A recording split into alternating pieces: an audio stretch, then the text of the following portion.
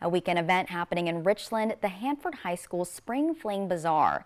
The third annual event is hosted by the Falcon's Podcast and Video Production Club. This event helps bring the students to their national conventions like the All-American High School Film Festival in New York and compete in the Student Television Network Convention. Cheyenne Laviolette, the HHS broadcasting and filmmaking teacher, says the students do lots of work to put this event on. They get there very early. They're there by 6 a.m. to help the vendors carry in all of their goods. They'll even help Friday after school because we move all of the tables out of the cafeteria commons area.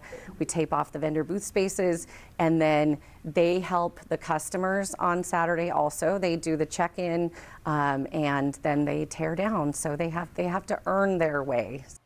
Admission is free. There are going to be more than 100 vendors with all sorts of booths. LaViolette says most parking is going to be on the north entrance by the gyms or the south entrance by the auditorium.